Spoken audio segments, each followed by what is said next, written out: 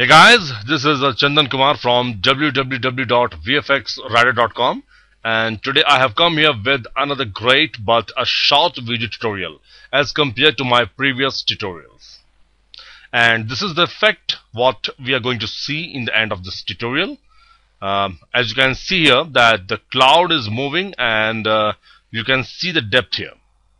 But do you know that this is just a simple image and I have turned it into 3D cloud like movement.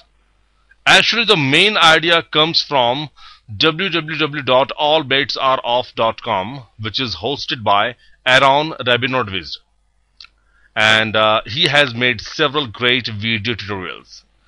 Actually, you may ask, what is the difference between Aaron's way and mine? Actually, he has used some different way, yet very simple. But as you know that there is always another way, and I have used my way, which is far different from Aaron's way. To see Aaron's way, do watch his tutorial, but for now let's move to After Effects to see my way. Let's start a new project and let's import the sky footage. This is the same sky image which I had used in my first very video tutorial, sky replacement. Actually, it's my favorite footage. As you can see that this is just a simple image.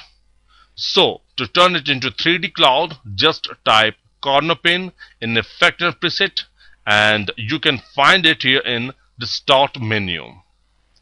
Just drag it here. You can see this is the upper left corner, upper right corner, lower left and lower right. Now just make two initial keyframes in both of the upper corner points, since I don't want to move the lower part.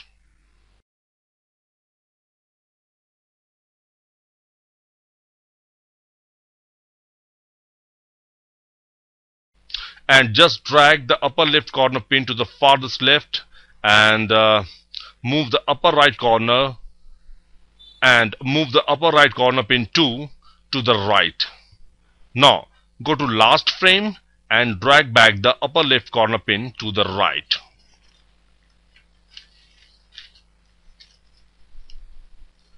Make some adjustments here in upper right pin also.